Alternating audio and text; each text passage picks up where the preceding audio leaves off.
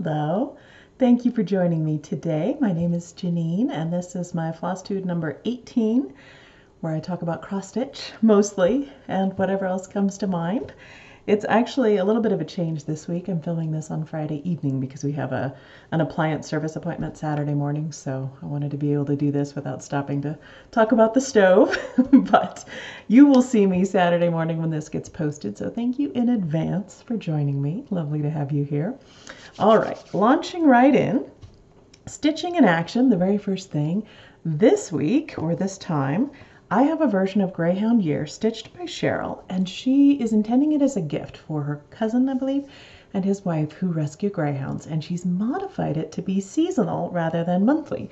The original chart is designed with one greyhound for every month of the year, and she's made it into seasons. I think that's so beautiful. Well done. So that's up on the Stitching in Action page on the website. Thank you for sharing that, Cheryl. And yeah, really nice to see. I think your cousin will really enjoy it. All right, next, what I'm stitching. As seems to be usual right now, I haven't had a ton of personal stitching, but I got some in, and I've been working on the Pandemic Sampler from Sarcy Girl. I really am loving this. This is on a piece of 40 count xJudesign linen, and I'll put all the info in the notes. But I've actually finished the first page officially, so all this is done. I've worked well into the house, and I'm loving the colors. Let's see if I can get a little bit better view of the gray blues, and it's a little tricky to see right now, but anyway, it's coming out so nicely. I'm very happy with it, and so that's the bit of personal stitching I've been able to do. Once I get below the house, you can see there's a little fox there, and I'm going to modify that to be a dachshund, and then I've got some other modifications as well. So get through the house and then get back to more of the fun stuff. So it's been a really fun stitch so far, and I know several other people are stitching it at the same time, so I hope you're enjoying it as much as I am. All right, on to stash. We're kind of rolling through this week. Maybe I'm just extra excited because it's Friday evening and not Saturday morning when I'm drinking coffee and trying to wake up enough to do this properly. All right, so I have two new models to show this time, and both of these are going to be at the Needlework Expo.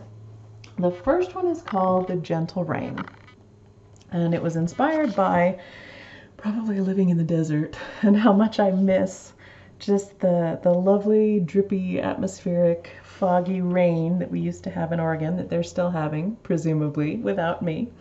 So yeah, without further ado, for spring, here we go. Let's see if I can get more of this onto the thing.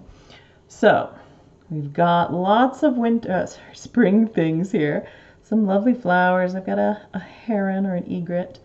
These little ones here are inspired by a yellow-billed cuckoo, which is sometimes called a rainbird because they sing when it's hot weather, often right before a storm. Got a little raccoon here and a squirrel.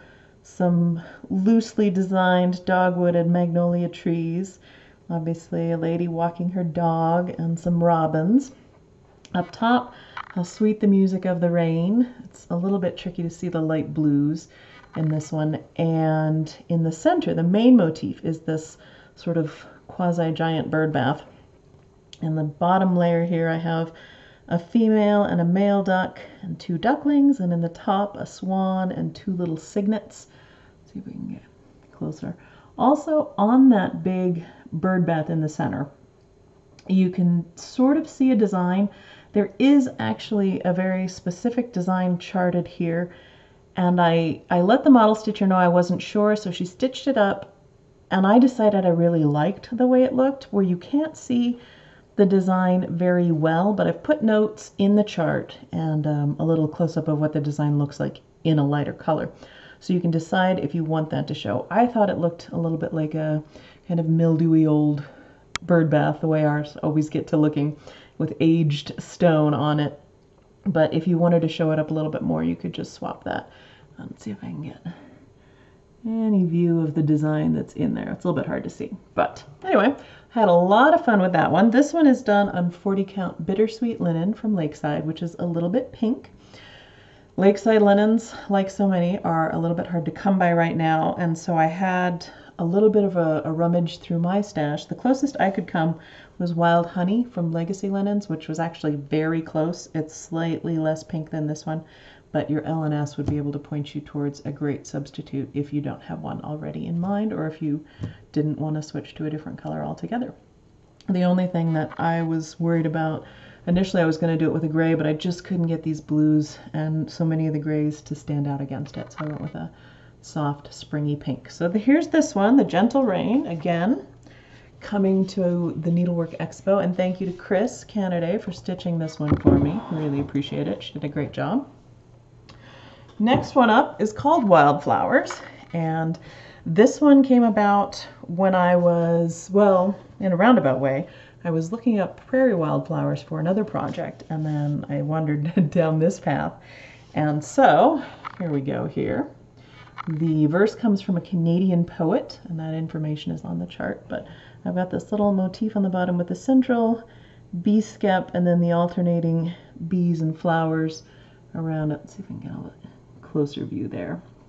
But it's a very loose, meandering border, lots of different wildflowers in the little verse, and all DMC.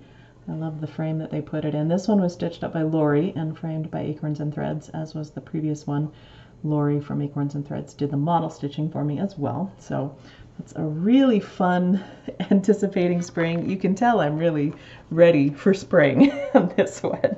So this whole Flosstube, I think, is going to be about anticipating the spring. And this is stitched on 40 count Mallow linen from Zweigart, so it's not an overdyed. It'd be very easy probably for your shops to get a hold of, but also to get a substitution of if you wanted to do that. So there's that one.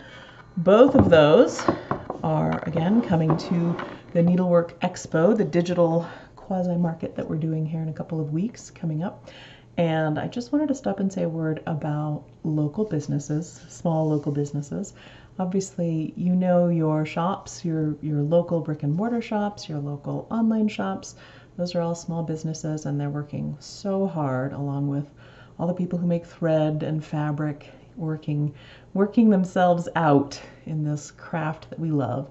But I wanted to let you know that in addition to, of course, my small business, those are being printed by another small business here, Registered Ink, in Reno, and they do a great job. They let me take the models in, and they spend time with the model so they can make sure the print is matching the model as much as possible. And I have another local business, a local photographer, who comes and takes the photographs for me when I'm not running too late. So a lot of small local businesses are benefiting from your support, as I'm sure they are within your own community as well. So on behalf of so many of us, thank you. And thank you again for taking the time to join me. And thank you, Pilsner. I'm actually going to move you because you're sitting on my notes. So I'm going to go sit maybe down there. That'd be nice. All right, moving on, the world around today, we've got, I let Andres pick it this time, and he chose coyotes. And I've got some great pictures from Nancy, the local photographer. It's another local business, and her links will be in the show notes.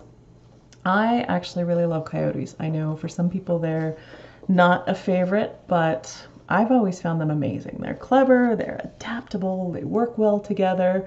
And where we live right now, we have a lot of them very close to us. In fact, I think the first summer after we moved here, there was a den right next to the walking path. And so there were about 8 coyote pups that would be rolling around, you know, until we were getting too close and their mother would call them back. So it was really fun to see those. Also, we get to see a lot of what they're eating in the course of the walking paths. And our dogs are fascinated with their scent. We'll often walk down the path one way, especially in the very early morning, and then while we're gone, they'll have come up through the marshy area and left wet paw prints across the path, and when we come back and the prints are still wet, the dogs will just be, oh, this smells so interesting. You can see we have the Pilsner show in the background, but I think trying to stop him would be more disruptive than just letting him carry on. So anyway, on about coyotes, there's another thing I really enjoy about them. And because of where we live, about a block away at night, literally one house down over and across the street, is a big park, and they gather there in the evening. So when our windows are open at night, which is a lot of the time here in Nevada, you can hear them singing, and it's amazing. And especially now, it's a little bit special that they get to gather together and sing with each other, or just howl with each other if they want to. I think I would really love to get together with my friends and just rub shoulders and sing and maybe howl and do all the things that we haven't been able to do. So the coyotes are carrying on without us, but yeah, just another interesting animal we get to see here in northern Nevada, and probably for a lot of you where you live as well, because I know they're very good at surviving in a lot of different environments. So a lot of you who are watching this may also see coyotes where you live. All right. Questions from viewers. I actually didn't have any questions this week, so I'm going to pose one to you, and it leads into my best thing. The question that I have is, what other hobbies or interests do you have? I'd love to hear from you on that. And then the lead-in is because of the best thing this week. I received from Tara, I need to find a way to really show these, but these beautiful, beautiful examples of tatting. I'm not doing a very good job. Here's a bigger, looks like a big, oh, that's better than the paper. Big blue snowflake here, and here's this slightly smaller dark blue snowflake. Those are so pretty. I've never actually seen tatting, so it was really sweet of Tara to share those with me. She put string in so that I could hang them, but unfortunately Rye is obsessed with string, among other things, and so I can't hang them up until she gets a little bit older and less inclined to climb up a wall and pull them down. So I'm going to put them in the drawer of things that I use to take model photographs with, and so I'm sure the models for next winter will include these beautiful tatted snowflakes. So that's what I wanted to know for all of you. What other things do you enjoy doing with your free time? What other crafts do you pursue? What other hobbies do you have? I'd love to hear from you. All right, we're wrapping this up pretty quickly, aren't we? Yes, I talked so much last time, I still talked myself out. On to the giveaway. Last week, the giveaway chart was Sarah Barker, 1840 from Needlework Press.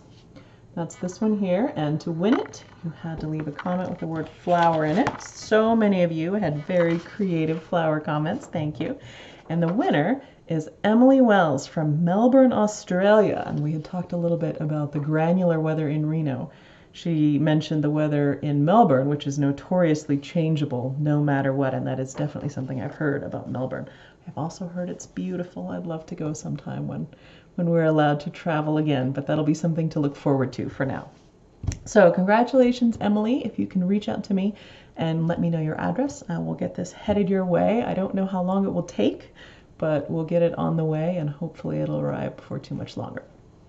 This week, all right, I have, obviously, I'm just spring obsessed. So I have this beautiful piece of 40 count linen. This is from xJudesign, and it's called Full Bloom. I don't know if it's still available. I think I bought it a year or two ago, but it's a big piece.